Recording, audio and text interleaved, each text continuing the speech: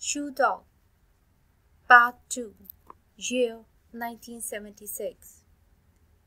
Now that we'd gotten past our bank crisis, now that I was reasonably sure of not going to jail, I could go back to asking the deep questions.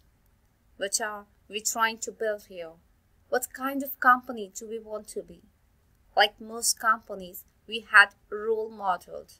Sony, for instance, Sony was the apple of its day, profitable, innovative, efficient, and it treated its workers well. When pressed, I often said I wanted to be like Sony. At root, however, I still aimed and hoped for something bigger and better. I was searched many minds and heart, and the only thing I could come up with was this word, winning. It wasn't much, but it was far, far better than the alternative. Whatever happened, I just didn't want to lose. Losing was that. Blue Ribbon was my third child, my business child, as Sumeragi said, and I simply couldn't bear the idea of it dying. It has to live, I told myself. It just has to. That's all I know. Several times in those first months of 1976, I huddled with Hayes and Virgil and Strasser at over sandwiches and sodas.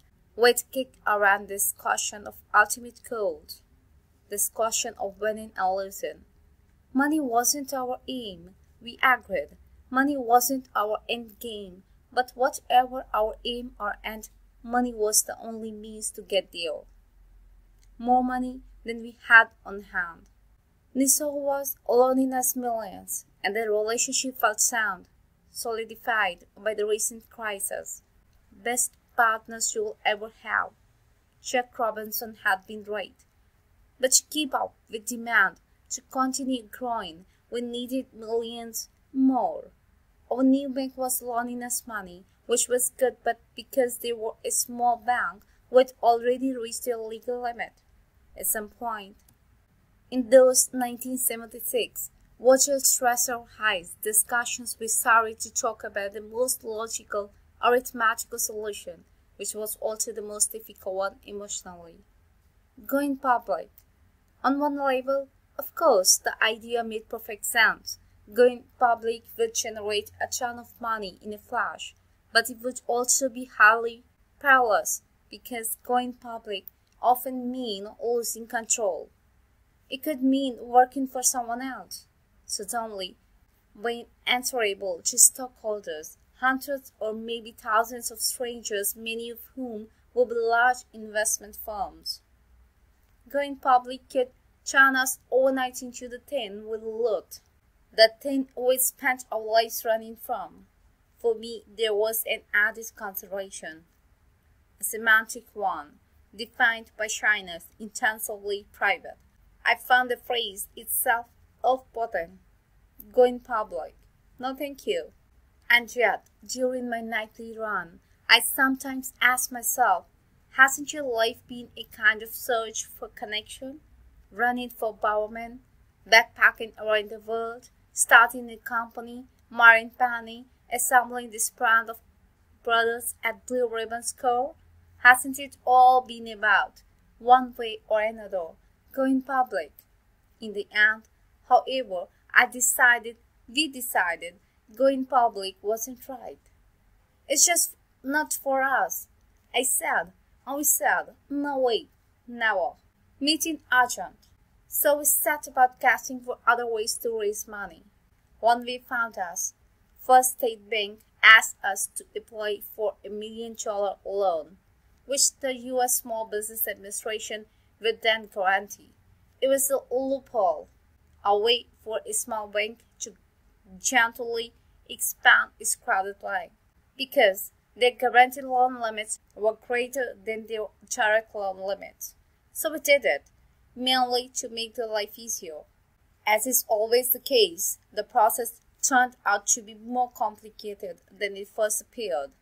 First State Bank and the Small Business Administration required that Bowerman and I, as majority shareholders, both partially, guarantee the loan. We'd done that at First National and at Bank of California, so I didn't see a problem. I wasn't hooked up to my neck. There was one more guarantee. Bowman, however, bought, retired, living on a fixed income. Dispirited after the traumas of the last few years and greatly weakened by the death of Free, he didn't want any more risk. He felt losing his mountain. Rather than give his personal guarantee, he offered to give me 2/3 of his stake in Blue Ribbon at a discounted price. He was bowing out. I didn't want this. Never mind that I didn't have the money to buy his stake. I didn't want to lose the cornerstone of my company, the anchor of my psyche. But Bowman was adamant, and I knew better than to argue. So we both went to Chekwa and asked him to help broker the deal. Chekwa was still Bowman's best friend, but I'd come to think of him as a close friend too. I still trusted him completely. Let's not fully dissolve the partnership, I said to him, though I reluctantly agreed to buy Bowman's stake. Low payments, spread over 5 years. I begged him to retain a percentage, stay on as a vice president and member of our small board. Deal, he said. We all shook hands. While we were busy moving around stakes and dollars, the dollar itself was Hammerhagen value. It was all at once in a death spiral against the Japanese yen, coupled with rising Japanese labor rates. This was now the most imminent threat to our existence, with increased and diversified sources of production, with added new factories in New England and Puerto Rico. But we were still doing nearly all our manufacturing in volatile Japan. Nippon rubber. A sudden crippling shortage of supply was a real possibility, especially given the spike in demand for Bowman's Wiffle trainer. With its unique archer sole and its ploy midsole cushion and its below market price, $24.95, the Wiffle trainer was continuing to capture the popular imagination like no previous shoe. It didn't just feel different or fit different, it looked different. Radically so. Bright red upper, fat white swoosh, it was a revolution in aesthetics. Its look was drawing hundreds of thousands of new customers into the Nike fold, and its performance was sealing their loyalty.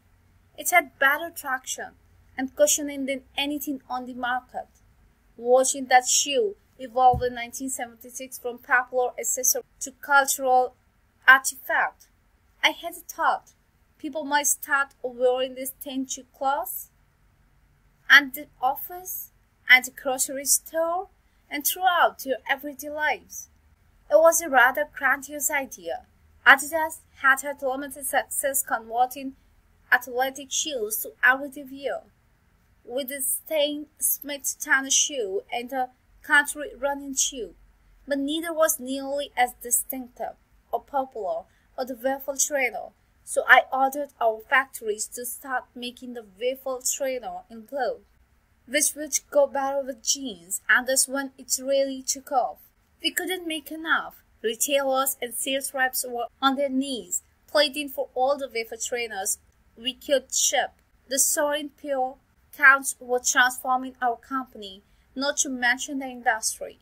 We were seeing numbers that redefined our long-term goals because they gave us something we'd always liked, an identity.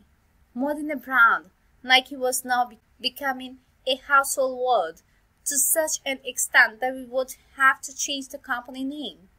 Blue Ribbon, we decided, has run its course. We would have to incorporate as Nike Inc. And for this newly named entity to stay vibrant, to keep growing, to survive the declining dollar, we'd need, as always, to ramp up production. Sales reps on the knees, that wasn't sustainable. We'd need to find more manufacturing hubs outside Japan. Our existing factories in America and Puerto Rico would help, but they weren't nearly enough. Too old, too few, too expensive. So, in the spring of 1976, it was finally time to turn to Taiwan. For our point man in Taiwan, I looked to Jim Coleman, a valued employee, long known for his almost fanatical loyalty to Nike. Raised in a series of foster homes, Coleman seemed to find in Nike the family he'd never had, and thus he was always a good sport, always a team player. It was Coleman, for instance, who had drawn the unpleasant task of driving Kitami to the airport back in 1972, after that final showdown in Jaguar's conference room, and he did without complaint. It was Coleman who had taken over the Argent store from Virgil, the toughest of acts to follow. It was Coleman who wore subpar Nike spikes in the 1972 Olympic trials. In every instance, Coleman had done a fine job and never uttered a sore word. He seemed the perfect candidate to take on the latest Mission Impossible, Taiwan. But first, I need to give him a crash course on Asia. So I scheduled the trip, just the two of us. On the flight overseas, Coleman proved to be an avid student, a vicious sponge. He quelled me about my experiences, my opinions, my reading, and wrote down every word I said. I felt as if I was back in school, teaching at Portland State, and I liked it. I remembered that the best way to reinforce your knowledge of a subject is to share it. So we both benefited from transferring everything I knew about Japan, Korea, China, and Taiwan to Coleman's brain. Shoe producers, I told him, are abandoning Japan en masse, and they are all landing in two places, Korea and Taiwan. Both countries specialize in low-priced footwear, but Korea has elected to go with a few giant factories, whereas Taiwan is building 100 smaller ones. So that's why we are choosing Taiwan.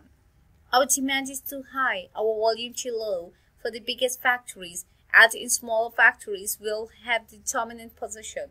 We'll be in charge. Of course, the tougher challenge was to get any factory we choose to upgrade this quality, and then there was the constant threat of political instability.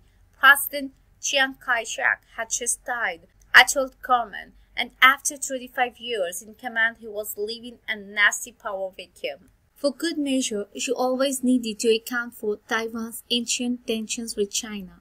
On and on, I talked as we sailed over the Pacific, while taking copious notes.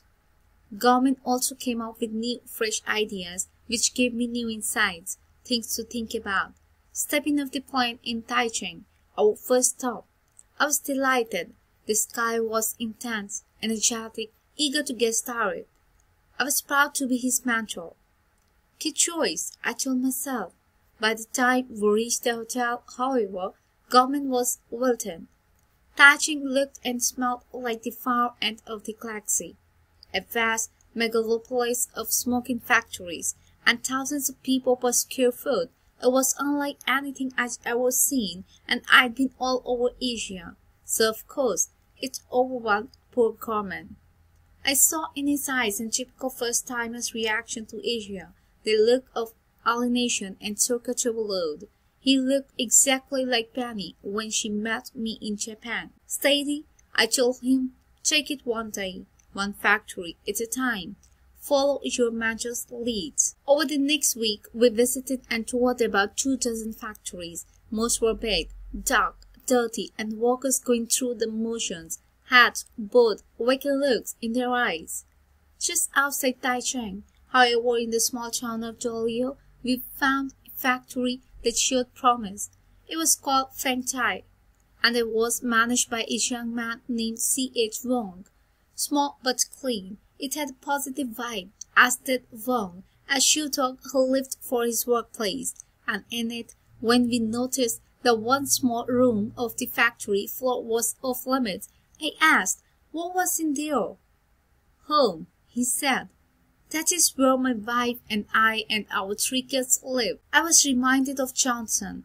I decided to make Feng Chai the cornerstone of our Taiwan effort. When we weren't touring factories, Government and I were being feted by factory owners. They stuffed us with local delicacies, some of which were actually cooked, and plied us with something called a Mai Tai, which was a Mai Tai, but apparently with shoe cream instead of rum. Jet lag. Gorman and I both had lost our tolerance.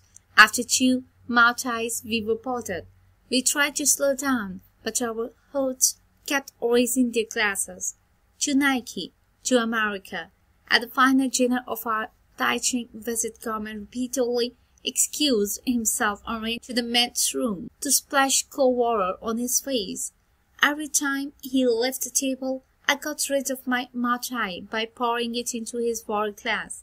Each time he returned from the men's room, there was another toast, and Gorman thought he was playing it safe by raising his water glass. To our American friends, to our Taiwanese friends. After another huge gulp of spiked water, Gorman looked at me, panic-stricken. "I think I'm going to pass out," he said. "Have some more water?" I said. "Tastes funny." "No." Despite offloading my booze onto Gorman, I was woozy when I got back to my room. I had trouble getting ready for bed. I had trouble finding a bed. I fell asleep while brushing my teeth. Mid-brush, I woke sometime later and tried to find my extra contact lenses. I found them, then dropped them on the floor. There was a knock. Gorman. He walked in and asked me something about our next day's itinerary. He found me on my hands and knees, searching for my contact lenses in a pillow of my own sick. "Phil, you okay?" "Follow your mattress lead," I mumbled. That morning, we flew to Taipei, the capital, and toured a couple more factories.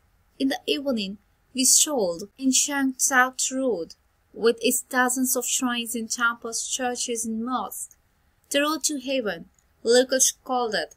Indeed, I told Gorman, ancient means new life. When we returned to our hotel, I got a strange and unexpected phone call. Jerry Shea, pronounced Shea, was paying his respects. I'd met Shea before, in one of the shoe factories I'd visited the year before. He was working for Mitsubishi and the Great Gymnast Central. He'd impressed me with his intensity and work ethic, and shewed. Unlike all the other shoe dogs I'd met, he was young, 20-something, and looked much younger, like an overgrown toddler. He said he'd heard me were in the country. Then, like a CIA operative, he added, "I know why you are here." He invited us to visit him in his office, an invitation that seemed to indicate he was now working for himself, not Mitsubishi. I wrote down Shea's office address and grabbed Gorman, the concierge at our hotel, drew us a map, which proved useless. Shea's office was in an unmapped part of the city, the worst part. Gorman and I walked down a series of unmarked lanes, up a series of unnumbered alleys. "Did you see a street sign?" "I can barely see the street." We must have gotten lost a dozen times. Finally, there it was, a stout building of old red brick. Inside we found a precarious staircase. The handrail came off in our hands as we walked up to the 3rd floor, and each stone step had deep indentation from contact with a million shoes. "Enter!" Shea shouted when we knocked. We found him sitting in the middle of a room that looked like the nest of a giant rat. Everywhere we looked were shoes, and more shoes, and piles of shoe pieces, soles and laces, and tongue. Shea jumped to his feet, cleared a space for us to sit. He offered us tea. Then, while the water boiled, he began educating us.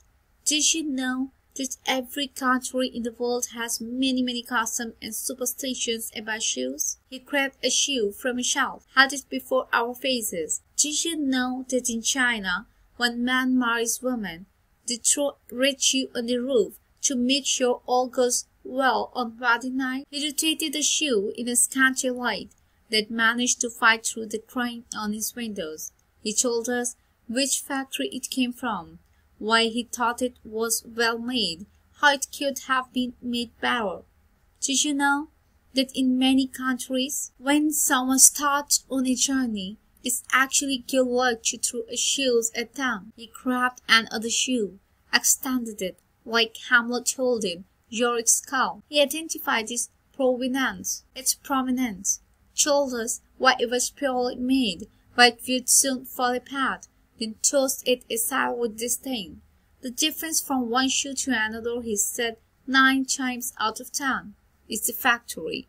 Forget design, forget color, forget all the other things that go into a shoe. It's all about factories. I listened closely and took notes, like Gorman on the plane. Through the whole time I was thinking, his performance? He's putting on his shoe, trying to sell us. He doesn't realize that we need him more than he needs us. Now, Shay went into his speech. He told us that in exchange for a small fee, he'd gladly connect us with the very best factories in Taiwan. This had the potential to be big. We could use someone on the ground to pave our way, to make introductions, to help government acclimate an Asian gun patrol. We haggled our commission per pair for a few minutes, but it was a friendly haggling. Then we shook hands. Deal. Deal. We sat down again and drew up an agreement to establish a Taiwan-based sub-company. What you call it? I didn't want to use Nike. If we ever wanted to do business in the People's Republic of China, we couldn't be associated with China's sworn enemy. It was a faint hope, a best, an impossible dream, but still, so I picked Athena, the Greek goddess who brings Nike. Athena called, and thus I preserved the unmapped, unnumbered road to heaven, or a shoe dog's idea of heaven, a country with 2 billion feet. I sent Gorman home ahead of me. Before leaving Asia, I told him I needed to make one quick stop in Manila. Personal errand, I said vaguely. I went to Manila to visit the shoe factory, a very good one, then closing an Ulu. I spent the night in MacArthur's too. You remembered for the rule to break?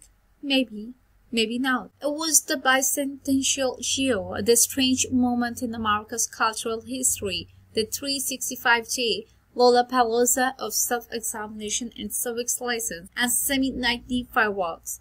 From January 1 to December 31st of the year, you couldn't change the channel without hitting upon a movie or documentary about George Washington, or Ben Franklin, or Lexington and Concord, and invariably embedded in the patriotic programming, there would be yet another bicentennial minute, a public service announcement in which Dick Van Dyke or Lucille Ball or Gabe Kaplan would recount some episode that took place on the stage during the Revolutionary era. One night it might be Jessica Tandy talking about the falling of the Liberty Tree. The next night it might be President Gerald Ford exhorting all Americans to keep the spirit of 76 alive. It was all somewhat corny, a little bit sentimental, and immensely moving. The year-long swell of patriotism brought out an already strong love of country in me. Tall ships sailing into New York Harbor, recitations of the Bill of Rights and Declaration of Independence, fervent talk of liberty, justice, it all refreshed my gratitude about being an American, and being free, and not being in jail. At the 1976 Olympic trials, how to gain the June in Autumn, Nike had a chance, fantastic chance to make a good show. We'd never had the chance with Tiger, whose spikes weren't top caliber. We'd never had the chance with the first generation of Nike products. Now, alas, we had our own stuff, and it was a really good, top quality marathon shoes and spikes. We were buzzing with excitement as we left Poland. Finally, we said we were going to have a Nike shoe runner make an Olympic team. It was going to happen. It needed to happen. Barney and I drove to Austin, where we met up with Johnson, who was photographing the event. Despite our excitement about the trials, we talked most about Pri as we took our seats in the packed bleachers. It was clear that Pri was on everyone else's mind too. We heard his name coming from every direction, and his spirit seemed to hover like the low clouds rolling about the track. And if you were tempted to forget him, even for a moment, you got an other-bracing reminder when you looked at the runners' feet. Many were wearing pre-Montreals. Many more were wearing Exertion-made product like the Trim and the Vancouver. Hey, what did they look like in Nike show? It was well known that these trials would have been the start of Pri's epic comeback. After being knocked down in Munich, he'd have risen again. No doubt, and the rising would have been right here, right now. Each race prompted the same thoughts, the same image pre-Boston, ahead of the pack, pre-diving through the tape. We could see it. We could see him flush with victory. If only we kept saying our voices choke him. If only. At sunset the sky turned red, white, and the deep blackish blue, but it was still bright enough to read by as the runners in the 10,000 meters gathered at the starting line. Penny and I tried to clear our minds as we stood, hands clasped as if in prayer. We were counting on Strasser. Of course, he was extremely talented, and he'd been the last person to see Pre alive. It made sense that he'd be the one to carry Pre's torch. But we also had Nike's own Craig Virgin, a brilliant young runner from the University of Illinois, and on Gary Jocelyn, a lovable veteran from Minnesota, who was trying to come back from surgery to remove a loose bone in his foot. The gun went off. The runner shot forward, all bunched tight, and Penny and I were bunched tight too. Owen and Ian with every stride. There wasn't an inch of separation in the pack until the halfway mark, when Strasser and Virgin violently pushed ahead, and the Jocelyn. Virgin accidentally stepped on Jocelyn and sent his Nike flying. Now Jocelyn's standard, surgically repaired foot was bare, exposed, smiting the heart rate with every stride, and yet Jocelyn didn't stop.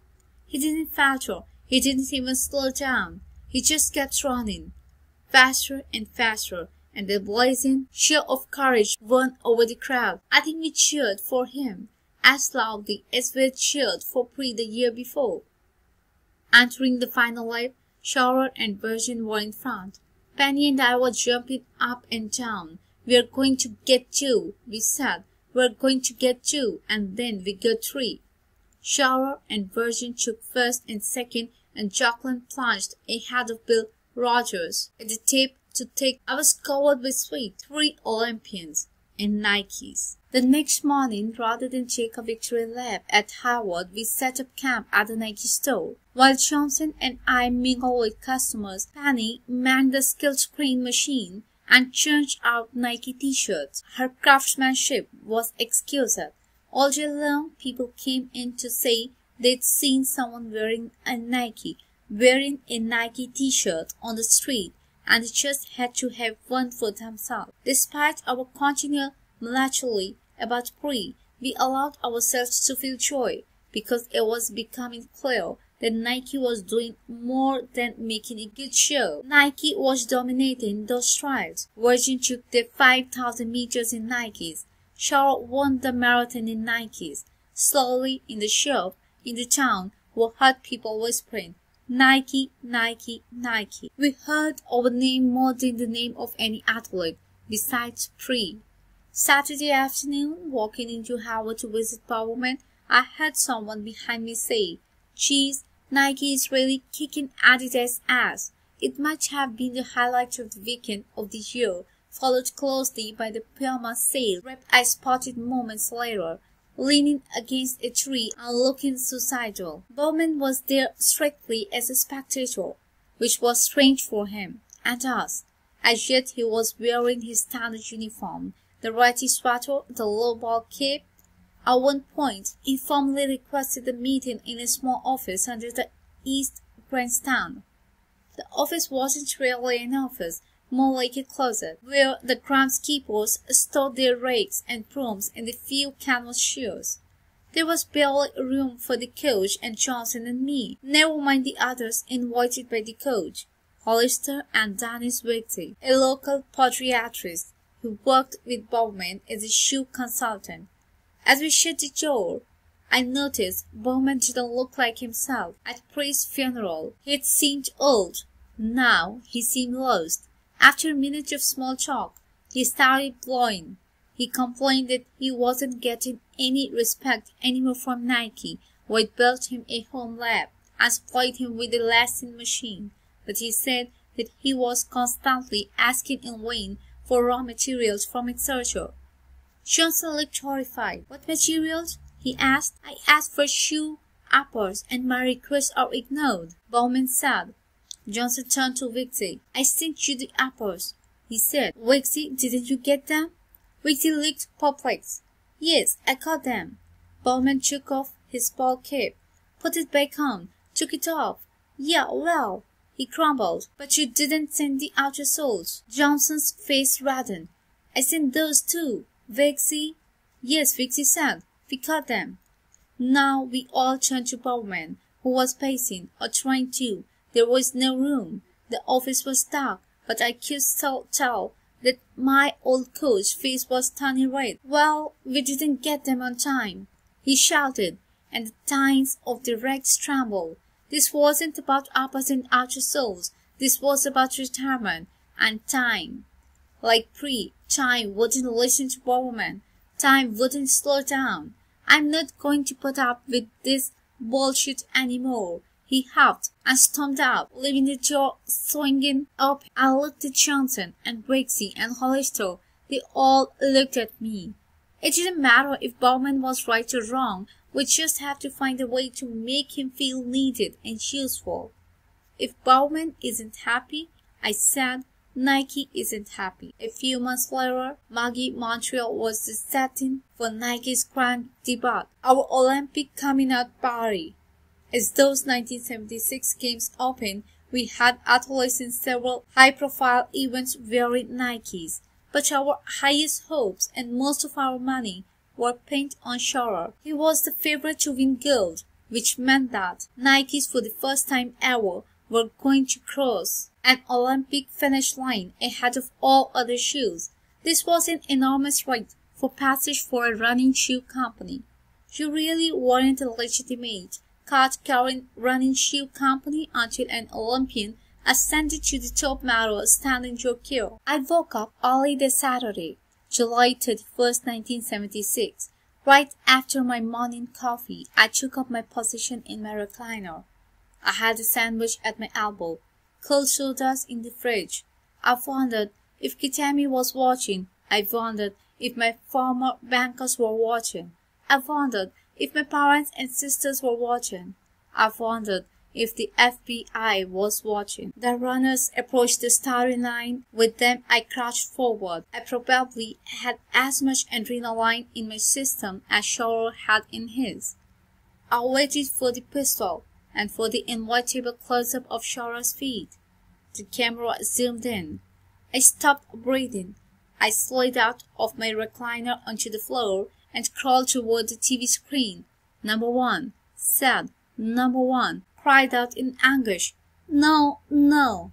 He was wearing tigers. I watched in horror as the great top of Nike took off in the shoes of our enemy. I stood, walked back to my recliner, and watched the race unfold, talking to myself, mumbling to myself. Slowly the house grew dark, not dark enough to suit me. At some point I drew the curtains, turned off the lights, but not the TV. I would watch all 2 hours and 10 minutes to the bitter end. I'm still not sure I know exactly what happened.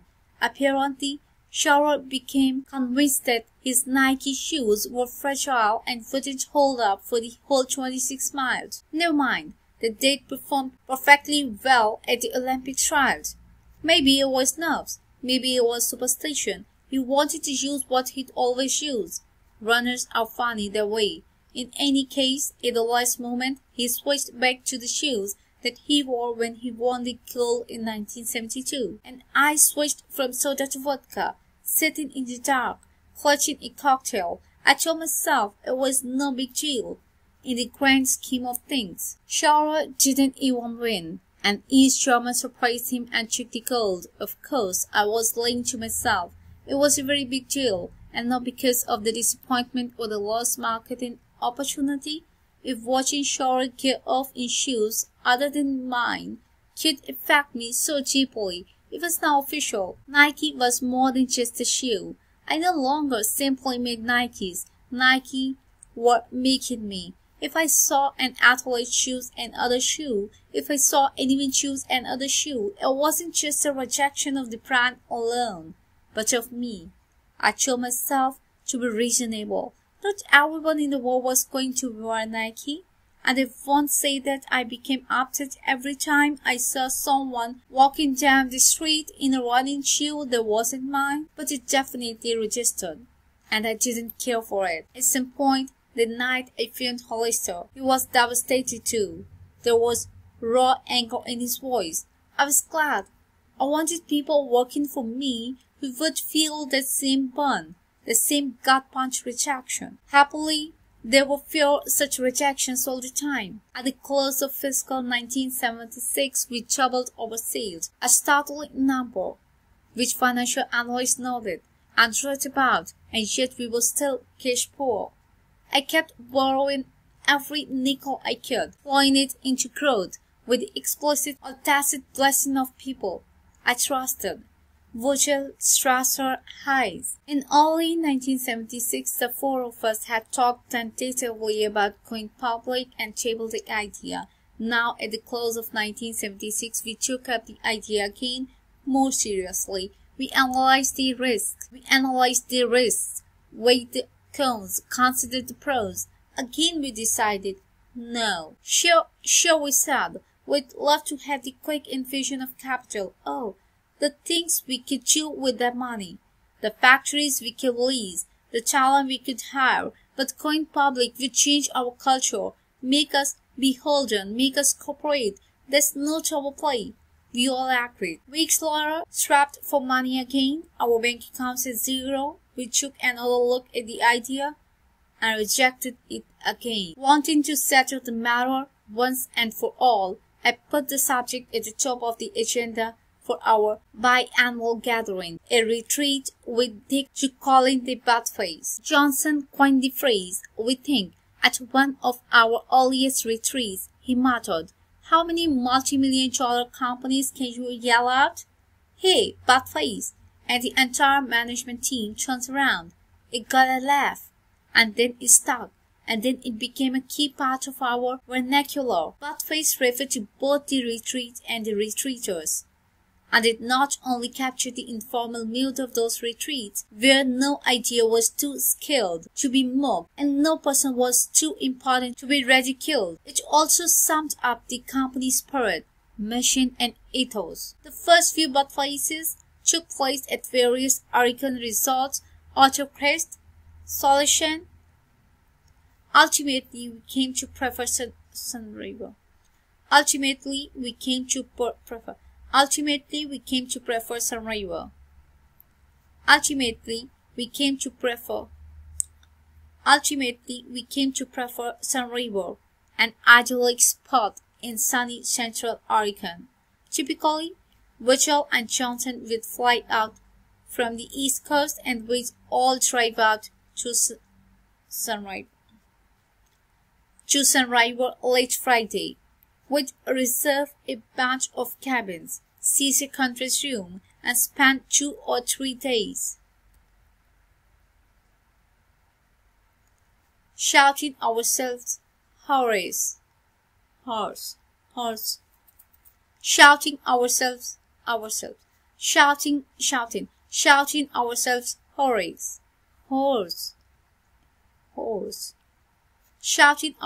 hoarse. I can see myself so clearly at the head of a conference table, shouting, being shouted at, laughing until my voice was gone. The problems confronting us were grave, complex, seemingly insurmountable, made more so by the fact we were separated from each other by 3,000 miles, at a time when communication wasn't easy or instant, and yet we were always laughing. Sometimes, after a really cathartic guffaw, I'd look around the table and feel overcome by emotion, camaraderie, loyalty, gratitude, even love, surely love. But I also remember feeling shocked that these were the men I'd assembled. These were the founding fathers of a multi-million-dollar company that sold athletic shoes, a paralyzed guy, 2 morbidly obese guys, a chain-smoking guy. I was bracing to realize that in this group, the one with whom I had the most in common was Johnson. And yet, It was undeniable. While everyone else was laughing, writing, he'd be the sane one, sitting quietly in the middle of the table reading a book. The loudest voice at every Buttface always seemed to be his, and the craziest. Like his gait, his personality was ever expanding, adding new phobias and enthusiasms. For instance, by this time, Hayes had developed a curious obsession with heavy equipment. Because bulldozers, cherry pickers, cranes, they fascinated him. They turned him on. There's no other way to say it. At an early Buttface, we were leaving a local bar when Hayes spied a bulldozer in the field behind the lodge. He discovered, to his astonishment, the keys had been left inside. So he hopped in and moved the earth all around the field and in the parking lot, quitting only when he narrowly missed crushing several cars. Hayes on a bulldozer, I thought.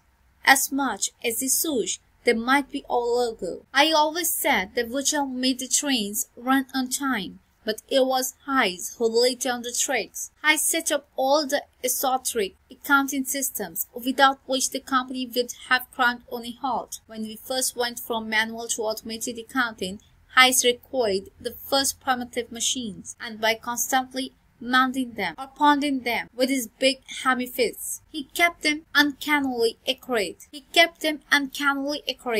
When we first started doing business outside the United States, foreign currencies became a devilishly tricky problem, and Hayes set up an ingenious currency hedging system which made the spread more reliable, more predictable. Despite our hijinks, despite our eccentricities, despite our physical limitations, I concluded in 1976 that we were a formidable team.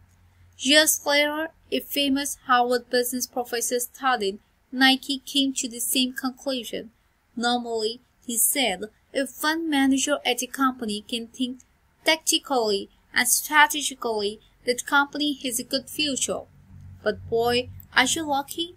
More than half the Buttfaces think that way. Undoubtedly, we looked to any casual observer like a sorry, motley crew, hopelessly mismatched, but in fact we were more alike than different, and that gave a coherence to our goals and our efforts. We were mostly arrogant guys, which was important. We had an inborn need to prove ourselves, to show the world that we weren't hicks and hayseeds, and we were nearly all merciless self-loathers, which kept the egos in check. There was none of that smartest guy in the room foolishness. Hayes, Strasser, Bushel, Johnson, each would have been the smartest guy in any room, but none believed it of himself or the next guy. Our meetings were defined by contempt, disdain, and heaps of abuse. Oh, what abuse! We called each other terrible names, roaring down verbal blows, while flirting ideas and shouting down ideas and hashing out threats to the company. The last thing we took into account was someone's feelings, including mine, especially mine. My fellow Buttfaces, my employees, call me Bucky, the bookkeeper, constantly. I never asked them to stop. I never better. If you showed any weakness, any sentimentality, you were dead. I remember a Buttface when Strasser decided we weren't being aggressive enough in our approach. Too many bean counters in his company. Too many bean counters in this company, he said. So, before this meeting starts, I want to interject something. I prepared here a counter budget. He waved a big binder. This right here is what we should be doing with our money. Of course, everyone wanted to see his numbers, but no one more than the numbers guy. Hayes, when we discovered that the numbers didn't add up, no one column, we started howling. Strasser took it personally. It's the essence I'm getting at, he said. Not the specifics, the essence. The howling grew louder. So Strasser picked up his binder and threw it against the wall. Fuck all you guys, he said. The binder burst open.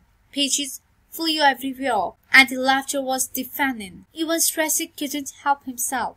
He had to join in. Little wonder the Strasser nickname was Rolling Thunder. Hayes, meanwhile, was Doomsday. Roger was weight, as in dead weight. Johnson was 4-factor, because he tended to exaggerate and therefore everything he said needed to be divided by 4. No one took it personally. The only thing truly not tolerated at Buttface was a thin skin and sobriety. At day's end, when everybody had a scratchy throat from all the abusing and laughing and problem-solving, when our yellow legal plates were filled with ideas, solutions, quotations, and lists upon lists, we'd shift ground to the bar at the lodge and continue the meeting over drinks, many drinks. The bar was called the Owl's Nest. I love to close my eyes and remember us storming through the entrance, scattering all other patrons, or making friends of them. We'd buy drinks for the house, then command you a corner, and continue laying into each other about some problem or idea or harebrained scheme. See, the problem was mid-soles, not getting from point A to point B. Round and round we'd go, everyone speaking at once, a crawl of name-calling and finger-pointing, all made louder and funnier and somehow clearer by the booze. To anyone in the Owl's Nest, to anyone in the corporate world, it would have looked inefficient, inappropriate, even scandalous. But before the bartender gave last call, we'd know full well why those mid-soles weren't getting from point A to point B, and the person responsible would be contrite and put on notice, and would have ourselves a creative solution. The only person who didn't join us in these late-night reveals was Johnson. He'd typically go for a hat-clearing run, then retreat to his room and read in bed. I didn't think he ever set foot in the Owl's Nest. I knew where it was. We'd always have to spend the first part of the next morning updating him on what we'd decide in his absence. In the bicentennial year alone, we were struggling with a number of unusually stressful problems. We needed to find a larger warehouse on the East Coast. We needed to transfer our sales distribution center from Holliston, Massachusetts, to a new 40,000 square foot space in Greenland, New Hampshire, which was sure to be a logistical nightmare. We needed to hire an advertising agency to handle the increasing volume of print ads. We needed to either fix or get shut of our underperforming factories. We needed to smooth out glitches in our future program. We needed to hire a director of promotions. We needed to form a pro club, a sort of reward system for our top NBA stars. To cement their loyalty and keep them in the Nike fold, we needed to approve new products like the Arsenal, a saucer baseball, cleat with leather upper and vinyl polyfilm tongue, and the Striker, a multipurpose cleat good for saucer, baseball, football, softball, and field hockey. And we needed to decide on a new logo. Aside from the swoosh, we had a lowercase script name, Nike, which was problematic. Too many people thought it was like a Mike, but it was too late in the day to change the name of the company, so making the letters more readable seemed a good idea. Danny Strickland, creative director at our advertising agency, had designed a block letter Nike, all caps, and nested it inside a swoosh. We spent days considering it, debating it. Above all, we needed to decide, once and for all, this going public question. In those earliest Buttfaces, a consensus began to form. If we couldn't sustain growth, we couldn't survive.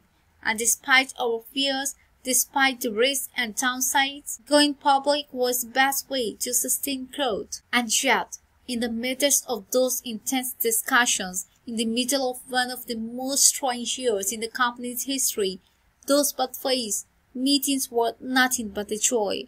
Of all those hours spent at Sun River, not 1 minute felt like work. It was us against the world, and we felt the man sorry for the world. That is, when we weren't righteously pissed off at it.